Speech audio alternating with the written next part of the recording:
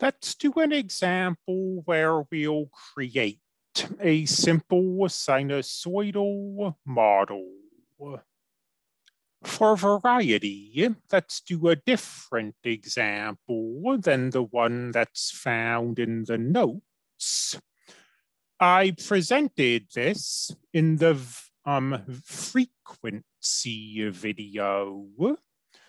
And then in the modeling video, I gave you an equation. How did I go from this data to this equation? Let's work through it. To find an equation, we need some kind of data point telling us where our equation should start. So in addition to the stuff that I had written here, I'm giving an additional piece of information that at time 0, the heart has 140 milliliters of blood in it. Let's find a sinusoidal function that models this. There are two options. We could use a sine or we could use a cosine. And if you can model something using a sine, you can model it using a cosine and vice versa. So in a sense, it doesn't matter which we use. I'm telling you, though, that at x equals 0, this function has its maximum value. And if you look at the sine and the cosine also has this property that at x equals 0, the cosine has its maximum value. So let's use the cosine function. And let's find A, B, C, and D one by one. A is the amplitude. A is 1/2 the maximum value minus the minimum value.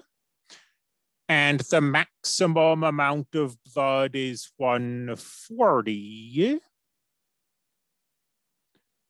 And the minimum amount of blood is 70.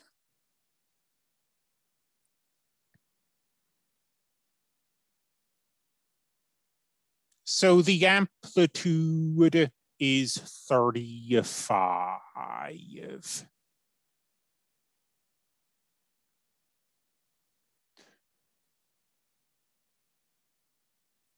B is a little more work. We know that the period is 2 pi divided by B, but we're not explicitly given any information about the period. However, we're given the frequency. And the frequency is 1 divided by the period.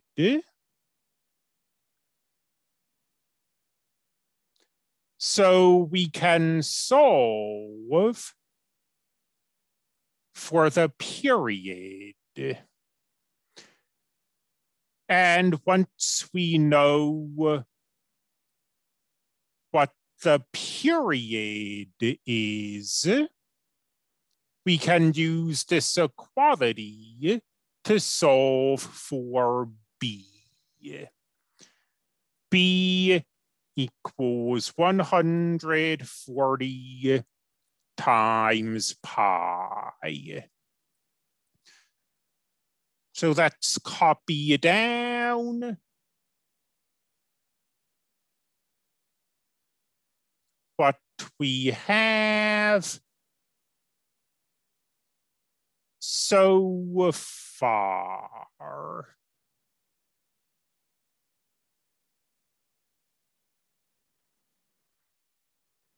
C is our phase shift. And now here's where using the cosine is going to be beneficial to us. What we want is for the maximum to be on the y-axis. And the maximum of the cosine is on the y-axis. You don't want to shift the cosine horizontally. If you shifted this horizontally, our maximum wouldn't be where it's supposed to be. So there's no phase shift. C equals 0. What about the vertical shift? Well, what we have so far is something that looks like this. And the maximum value that this function takes on is the amplitude, 35. We want the maximum value to be 140. So to go from 35 to 140, we must shift up by 105 units. And here's our model. And this is indeed the same equation I gave you in the previous video.